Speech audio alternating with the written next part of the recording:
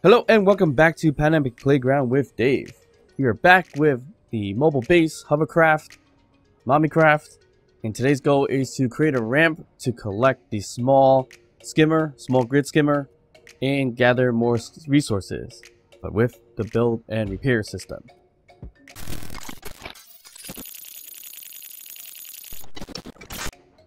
Alright, so we have two main goals in mind today, and let's see how all that turned out.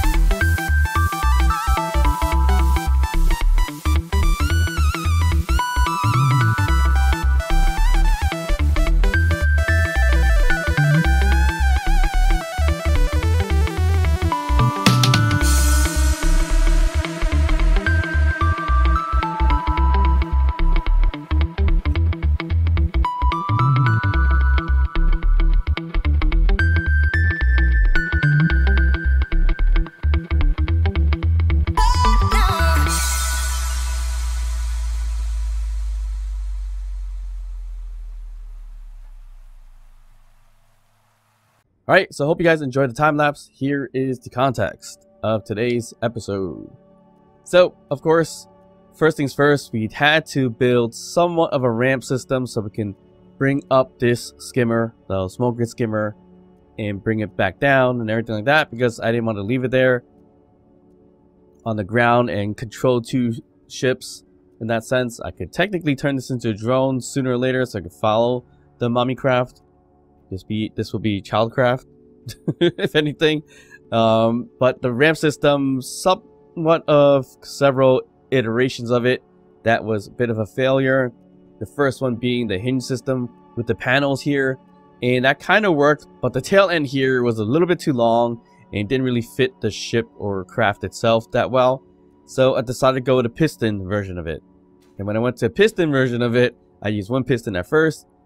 Well, I used two pistons, but one vertical piston, right? So one on this side, one on that side. And that worked out okay, but it was a little bit too short by 1 or 2 blocks. So had to change it once again. And now ultimately we ended up with this one, which is a 2-piston vertical system. This one has a minimum distance that I can retract right here. So it lines up the line almost perfectly right there. So that was the point for that. The only issue that I run into is if you're not on a flat ground like where I am now, this spot hits the ground first way before this end does. So that's why I had to put a little bit of a slant here, which is a good thing and also a bad thing. The good thing, it does help bring up the ship with the slant, but the problem is if we bring too low, it's gonna break. And you saw in the time lapse that we broke this thing several times before we got to really work out okay. But all in all, right now is a working system, and it's a simple system. We just extend the piston here, and it should go fairly low but not too low to the point where it's going to break. So that's almost perfect right now, and it's easy to walk right into and walk out into it. The only problem I have here is I didn't add a button here, which I should add a button down here so that we can bring it back up. Now I'm curious if I can add a button right over here. Right, so adding a button right over here, which is same exactly where we have it up top. See if that kind of works out.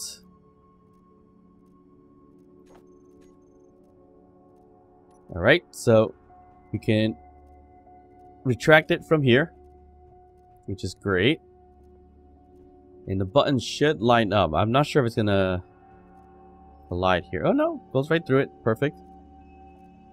And it lines it up back to back. So that actually looks pretty good. Not too bad.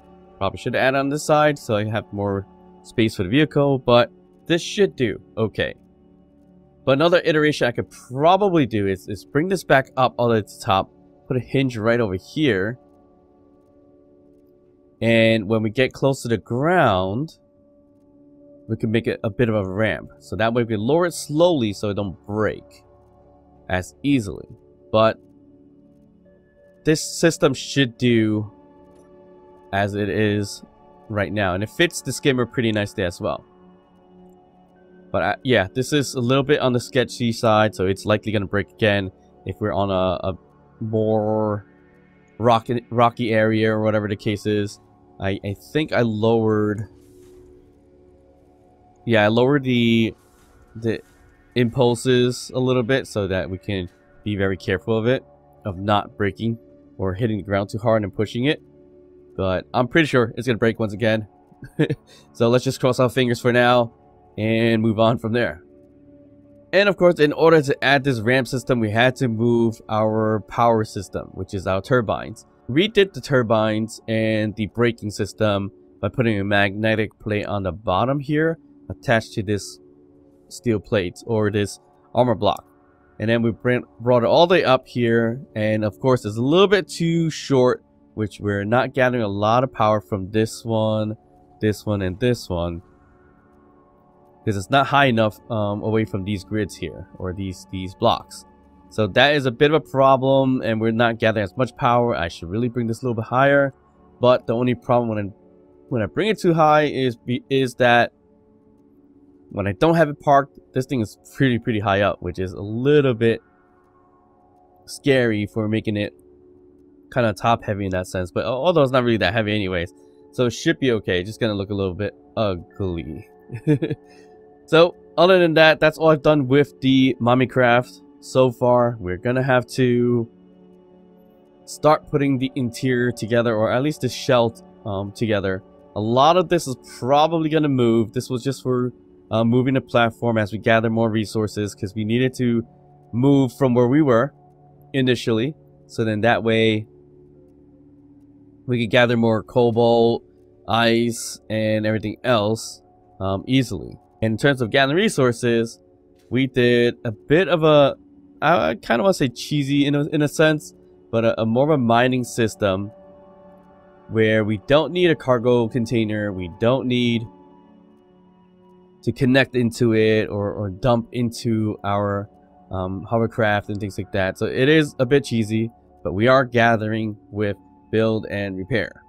If we had it otherwise, it'll be a little bit more difficult to gather stuff because this thing is not very mobile, as you've seen. So it is what it is. I'm using build and repair anyways. Might as well utilize the ore gathering aspect of it as well. And in terms of the ore gathering, it is basically a quick mining system. One drill attached to a hinge and rotor on a custom turret controller. So we can utilize different motions of the arm for the drill arm. And we connect it into these connectors here.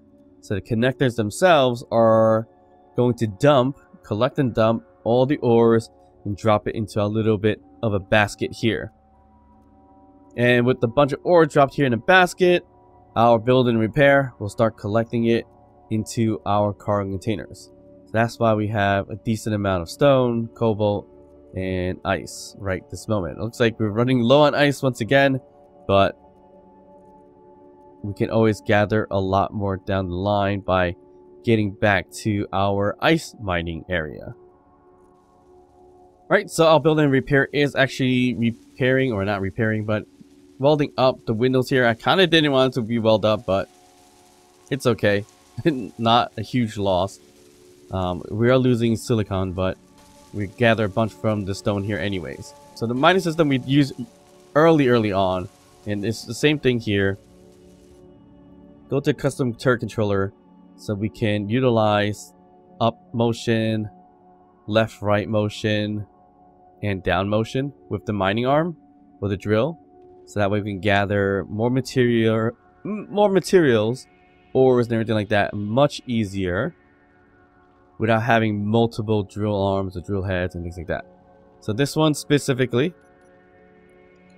in order for the ores to not drop out of the basket, although it doesn't matter if it drops out of the basket or not, because build and repair is going to pick it up regardless. But if we want to be careful with if we don't want it to spill out to make it look bad, we got to drop the piston down this way first, and then we drop the other ones next. So we gather a small amount at a time, really. So it's a bit slow, but it works out pretty well in some cases. So now we'll drop down the drill arms, piston, and then we'll drop the next one. So it's really it's kind of like 3 pistons deep, which is more than enough for most things. Cobalt here was about 30 meters down, and having 3 was enough to reach there, so it's perfect. Well, each piston extends 10 meters, as we know, so having 3 of them would be 30, so it's almost perfect.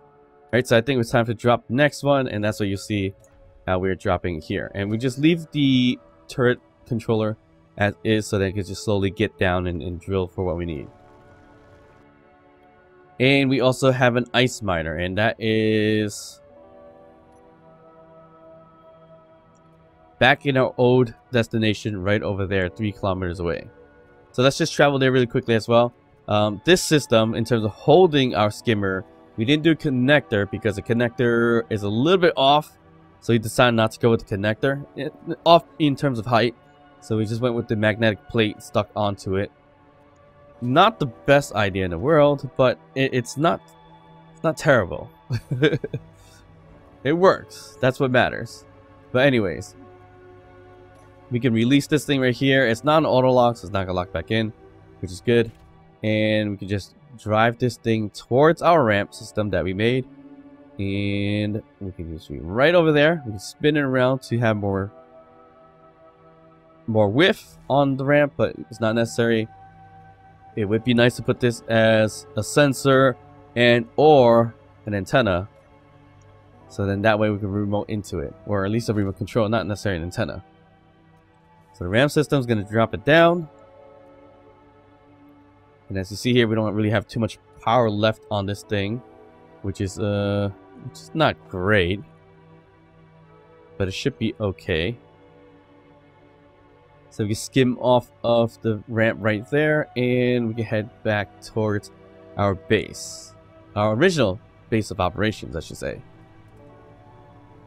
So I'm gonna turn dampeners off and go full speed basically if we can. And that should reduce our usage of power from the thrusters up front. So that is not being used right now until I turn back on the dampeners. But we're floating back towards our original point, and that's basically where our ice miner's at. Right over there, you see it. Right in front of us is a little bit of a blue thing. So let's slow this thing down a little bit, turn on the dampeners, and turn it back off just to glide a little bit slower. I'm just trying to save power, so we're gonna do it this way. Let's see here, this is the oasis as we've seen in previous episode. This is the holes here is not meteors, it was me dropping ramps. And here is our nifty little ice mining spot, which is the same thing as we had it for the cobalt. We just colored in blue so it stands out more, and of course I GPS marker this thing as the ice miner. So the ice miner, same aspect. It's got a better basket though. It's got a little bit of ramp system here. It is 3 piston height tall as well, so nothing's changed there. And it's exactly the same system where we can utilize, I should probably group the 2 bars the same, but we can utilize the drill system kind of the same way as what we had with the cobalt. So here we can, I think, since we don't have we don't have the whole ship with us for build and repair, I just need some ice for my current ship for the small skimmer. So what I'm gonna do is probably not do the throw out. Let's just keep it in the drills, and I'll just gather some ice for the time being, and then transfer it into the small skimmer as much as possible. And then when we come back to get more ice when we need to, I will release and throw out all the stuff that's there that we've collected. So I think we can hold a decent amount in here. The 3 connectors can hold ice and stone, and so can the drill system itself. Although it looks like I pretty much completely missed the ice, it looks like. So that's not fun. Yeah, I pretty much missed the ice. So what we can do here is basically turn it on, and we'll bring it up just a tiny bit.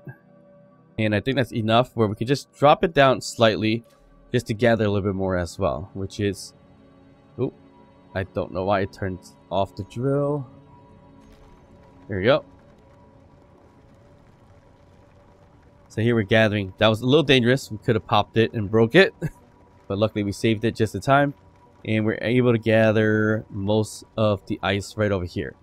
And that should fill up our connectors here. Yes, it looks like about all done. But look at all that liters here in the drill itself. So it's not too bad in terms of storage with and without a cargo container basically. Although we can still put a cargo here and throw it out once we get close. That's also a thing. I mean, we could probably and should probably automate these things. All right, so we got a decent amount of ice. So I'm just gonna start dumping it in our system. And I think I just filled up our whole entire system. Looks like we have a lot of junk in here, so we can't hold too much. We have this medium cargo container that is... I'm just gonna grab some of that and load it in here for now. Can I? I can't. So I'm not sure if I can make a medium cargo container. Might not have all the parts. I have motors with me, and this. I think I saw displays, oddly enough. Yep, there's some displays here. And okay, so we have motors also. So, huh? Do we have like perfect amounts of materials for this? Alright, let's put the medium car container right over here. And if I could gather the rest of the materials, that'd be great. And we're off by 1 interior plate. Great. That is like fantastic. Just 1 we're missing. How is that even possible? That's fine, because we can always grab an interior plate from something that's over-welded. Not over-welded, but welded to the maximum point. You can grab from the other medium car container right there. So then we have 2 this way. Okay, so that's extra space, so we can throw our materials in there if we have to. Well, let me gather what we can and throw it into the seats, because I can't use ice in the seat anyways. And I think that should be it. I'm gonna grab the rest of the ice and kind of be on my way. So we'll just leave this here, and this thing is powered by 1 turbine, so it's more than enough to just sustain itself while it's doing nothing. So we should be more than okay. Okay, so if we were to drive this thing back to the main craft, mother craft, we can easily do that. Again, turn off dampeners, just save some power. So you see here, 2 more minutes left, 31 minutes by releasing everything, and now I'm just floating basically. So this kind of works out to have a skimmer. You waste a lot less power this way.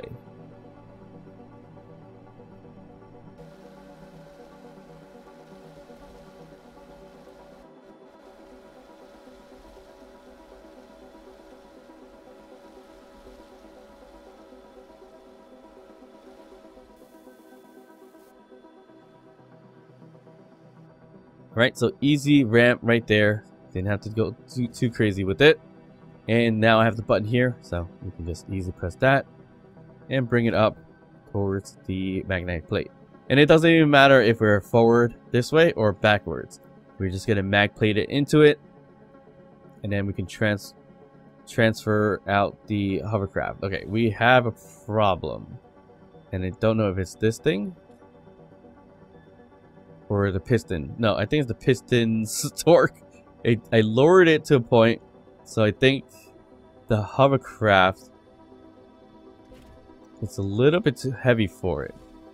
That's my guess. It worked fine without it, but we can slowly work this thing out by extending it and retracting it, and it looks like we're doing okay. I just like how this matches up perfectly. But we are good, so we can just bring this thing back, and let's not spin it and just crash right into the front of it. Well, not crash, but place it in front of it and then lock on, and we're good to go. So we have spare ice, so we can always throw it into our system if we had to, for it to power up. Like I said before, I released this thing way too early from the system for the turbines to charge up all the batteries. So we are really relying on the ice right now.